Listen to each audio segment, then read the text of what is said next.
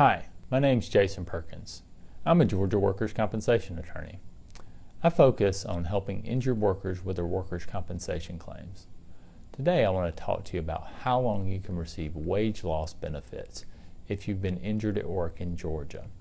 The wage loss benefits that you're paid in Georgia are temporary total disability benefits. Those are benefits you receive if you're totally out of work because of your injury.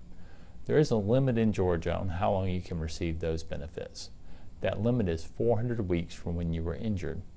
That means that even if you're still out of work because of your injury, once 400 weeks pass, those benefits will stop.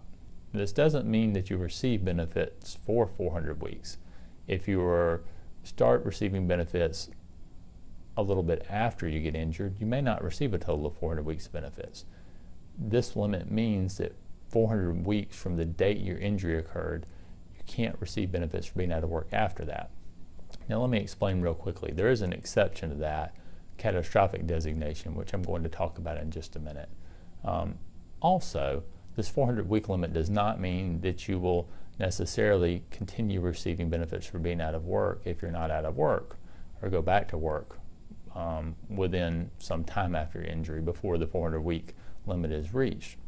Your benefits can certainly be stopped before that. If you go back to work on your own, or your doctor says you can go back to work and the company offers you a light duty job, or your doctor says that you're able to go back to work full duty without restrictions. There's some situations where the insurance company can stop or suspend your benefits prior to that 400-week limit. I've talked about that in other videos. Now let's get back to that exception a little bit. Catastrophic designation. What does that mean? I'm not going to discuss it in detail in this video because I've covered it in other videos, but basically it means that you have an injury that's severe enough that not only does it keep you from doing your old job, but it basically keeps you from doing any job that's available in substantial numbers in the national economy. Your case can also be designated catastrophic if you have certain specific types of injuries like severe burns or head injuries or amputations. Again, I've discussed that in other videos, so if you have questions about that, I'd encourage you to view those. I hope you found this information helpful today. If you have, please let me know by giving it a thumbs up on YouTube. If you have any questions about this, I'd certainly be happy to talk to you. The best way to do that is by setting up a free consultation with me.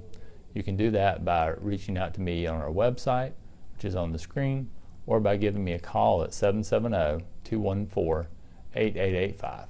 Thanks for watching today.